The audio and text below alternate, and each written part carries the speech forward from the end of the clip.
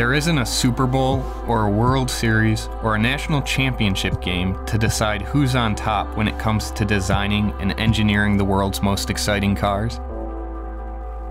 But the Detroit Auto Show comes pretty close to accomplishing the same thing. In just 2 days' time, we'll see nearly 40 new cars that tease the future of the automotive industry. And the winners and losers are obvious. The reveals are as much about theatrics as they are about the cars.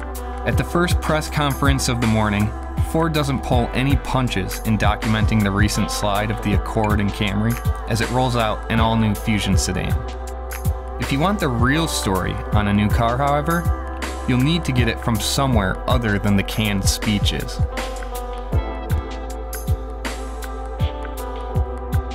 The German automakers carried this show through the worst of the economic downturn, but their 2012 reveals are predictable and flat.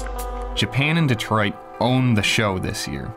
Cadillac is gunning for the highly regarded BMW 3 Series with the new ATS. Lexus has finally figured out how to design a car that looks exciting. The Scion brand might actually mean something to enthusiasts now, thanks to the affordable rear-wheel drive FRS. And Lincoln desperately needs luxury buyers to notice the redesigned MKZ.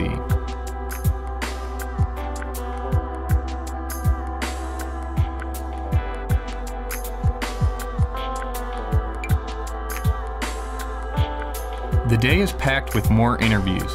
As much as we're here to see the new metal, this auto show provides unparalleled access to the engineers, designers, and executives who are defining the next generation of cars.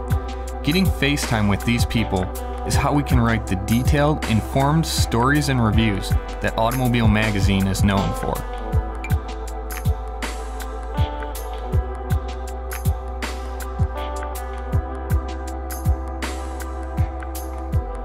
The show finally slows down around 5 p.m., but my day isn't done yet. I'm off to dinner with Ford's top executives, including CEO Alan Mulally, and I'm hoping to score more information there.